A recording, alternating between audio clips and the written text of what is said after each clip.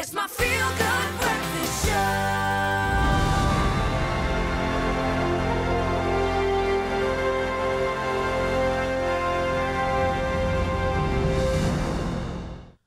Welcome back to your Feel Good Breakfast Show. It's Expresso on S3. Yes, it's time for us to chat all things legal, because the longer we spend times in our homes, and I think a lot of people during lockdown realize that, the greater the desire and the need is to renovate or upgrade your property. Now, it's definitely more cost effective to take on these renovations yourselves, but there are also a number of steps that needs to be taken into consideration before making any major renovations to your or changes to your property. Yep, and we are calling upon, once again, the legal guidance of our friend and expert in law, Director of Legalese.co.za, Eitan Stern, to answer the question, I want to do renovations on my private property, so now what? Someone might be stealing your car. I don't know. Yeah, okay, no. We have a hooter. That's okay, it's okay. Eitan, great to have you back, buddy. We've had some pretty heavy topiks, so I don't want to say this is a lighter topic, because things can get squirrely when you start messing with the legalities of your own home. Totally. It's a look, I don't know if it's light or heavy, but it's quite an important topic, and it's really interesting to know what goes on. To delve a little deeper, yeah. It is interesting, because this is something I'm about to embark on, and sometimes you don't know the legalities around it, like what must I get permission for? So let's start off with, you know, before even renovating, how important is it to get an evaluation or evaluator to come and value your property? Cool. So entering the great world of home owning, all properties have different valuations, and it's important to get a valuation before you start doing any work, because different areas are going to have different values. That your house in different, whatever area your house is in, it's going to have a different area. And what you don't want to do is overcapitalize, so put too much money into a house and never be able to sell it. Never going to be able to recover. So, you know, like with everything, any investment, it's really always important to understand what you're putting in, what you can get out afterwards. I consistently got a G for woodwork, okay, because of my drawing skills when it came to plans. So I'm not about to go and draw up any architectural plans, but it is advised that if you are going to make those kind of structural changes, that you do get an architect. Do you have to?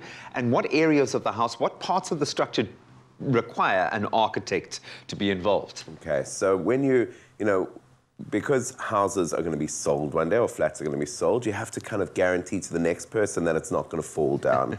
So if you're going to be making any... So South Africa's got lots of laws around building. We've got our building laws and regulations which govern what you can do and how you can do it. So if you're going to be doing structural changes, moving walls, building on additions to the house, adding roofs, you need that to be signed off by a registered architect or an engineer or someone that says, listen, we approve that this building isn't going to collapse. So that's definitely regulated. And that's mistakes people often make. So they'll just go ahead and add something onto the house without getting it signed off. That potentially could be a hornet's nest when you're selling it on, yeah.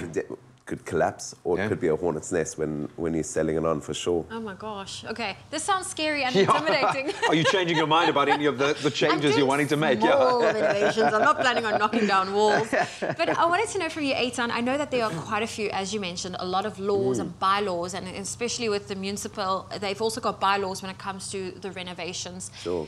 What are the ramifications if you don't have the right permits? What happens if you've just decided to not go the proper route and do these renovations? Cool. So, as Graham says, one of the big issues is that you might have trouble selling the house later because someone won't want to buy the problems that you've created. Okay. So you might save a few bucks for yourself now, but you're going to lose a few bucks later. There's also penalties that you can get. So if you've built without the right permissions, you can get penalties. The penalties can go from, you know, minor penalties to quite extreme, even to the case of the municipality bashing down a house that you've built if you haven't built according to the regulations, and charging you for that expense. And at your cost, And so that's at your cost. And then I've heard, don't know if it's happened yet, but I've heard that the deeds office often that they at some point might not do transfers if you don't have up-to-date plans. So you could actually prevent yourself from being able to sell in the future. So, you know, it is really important that you get the right permissions and approvals in order to build.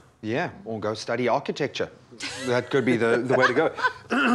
We're going to get into some of the structures that don't require all of the planning, but we are exploring the ins and outs legally of doing structural changes. A lot of people, having spent the last 18 months staring at their four walls, possibly want to break down a wall, build a fifth wall, maybe make those changes to enhance the value ultimately of their property, but you've got to do it in the right way, and Eitan's going to show us how.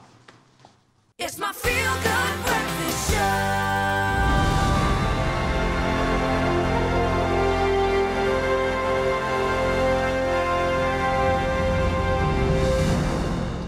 Yes, the epic music and intro and hair means one thing. We are getting into legal matters with our friend in Legalities, Mr. Eitan Stern, continuing our discussion around our houses and making those little adjustments if we are doing renovations on private property. A little bit earlier, we heard about those areas that you have to obviously have the right kind of person, you know, whether it's an engineer, architect, doing the plans so that you've got that officially done. What are the areas of the house that you can work on that don't require that? Okay, so the regulations call them minor amendments, or minor work, essentially, and that's going to be things like moving appliances, moving non-structural walls, so an interior wall in the house which isn't load-bearing. Load-bearing, okay. You can move that.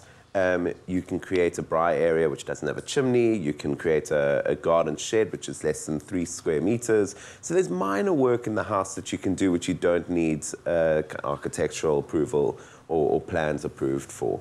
But if you're ever uncertain, you can always check, and that's kind of the point. It's really important to know, is this minor work, or do you need plans approved for this? Do you know where the right place is to check? Like if you just Google? So you probably can. I mean, you probably can just Google it. There's probably lots and lots of content. That would definitely be my first step. You could check with the city where, you know, when we ever have a question as lawyers that we want confirmed by a regulator, we give them a call. There's the National Home Builders Association. There's different associations you can phone and ask. You can also call an architect or an engineer and ask them. So it would kind of be about finding someone in the industry or speaking to the city. Yeah, and I know it's worth it in Cape Town, where so many areas are like heritage sites, so there's certain restrictions in certain areas. You just got to be very careful. You have to be careful. Now, Eitan, what do you do in the event that, you know, you are a homeowner and your neighbors are about to do some renovations? What rights do you have to you know, find out how is the noise levels going to affect you, or the dirt, or the value of your property or the area? Do you have much right on someone else's project? Can they block your sea view with a second story? So it's a great question. I mean, we all live in a city together, so you know what you do in your house affects me as your neighbor, and vice versa. So you know, and that's kind of the job of the municipality. The municipality is supposed to kind of oversee this thing as a whole, and before that they approve anyone's plans, they need to look at a number of factors.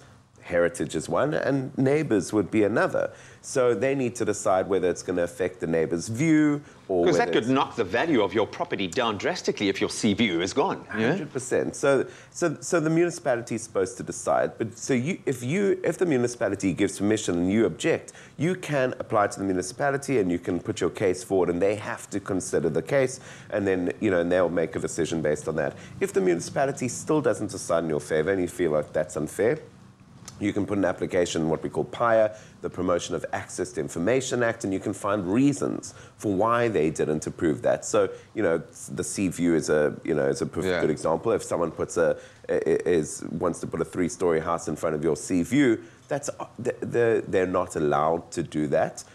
And if the municipality gives them permission, you're going to have the right to ask why they gave permission, and then uncover whatever. And if all of that doesn't work, they come to you. Yeah, that doesn't work. They come to someone like us. So definitely, I mean, considering your neighbours is an important one. We were just talking about a minute ago, during lockdown, everyone's working from home, and now you've got neighbours building next door. Yeah. So, you know, well, it's kind of a two-edged thing. So you have to be fair in that you want people are allowed to build in their homes, but they have to keep to the laws, and they're doing that. And they can only build what they're allowed to build, and they can only build during the certain hours of the day when they're permitted to do it and according to certain the fact that you've just had a baby just doesn't really matter to some people. Let's get into the worst case scenario, and I can speak from experience there. But yeah, I love the fact we're neighbours. By that very term, you've got to learn to coexist together, especially if you're going into a long-term kind of deal there. What happens if it all goes wrong and you're not at fault? Yeah, you got your plans done, everything's great, and the contractors do something that isn't to spec. Totally. Can you go after them? Are you at fault? Where does the liability lie in that case? So this is a really interesting area, and something which I suppose a lot of people don't know about, is that if you want to be a builder, and this is for major renovations, so we're not talking about the minor work. If you want to be a builder and do major jobs, you need to be registered with the National Builders Building Council, the National Registry of Building Councils. I forget the acronym. There we go. There we go. Okay, one of those. That's the architectural one. Anyway, you need to be registered, and you're going to have a registration number, and you're going to be certified by them to be able to do the work.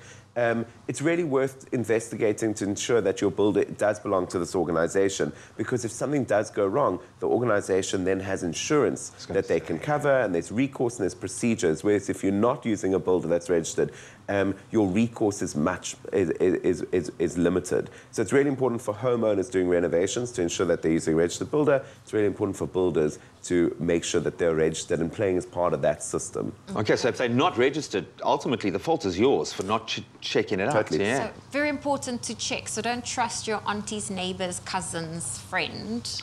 And please just ask just check if they are registered. And if your neighbour has just come home with a brand new baby, just ask them what times would work. Okay? What time's nap Just time? be neighbourly in that case. I think the most important thing here is that one's hurt you. That one yeah, hurt no, that me a could be lot. deep, Shrek. That could be real deep. I'm still tired, in fact. I'm still tired. But I think the important thing here is be a neighbour. You know, if you're going to do these things, be a neighbour on both sides. Give a little if someone is wanting to renovate their space. And if you're wanting to do that, make sure that your neighbours are okay with what you are doing and enjoy your new living space. Eitan, legend, man. You're amazing. Thank you so much. Guys.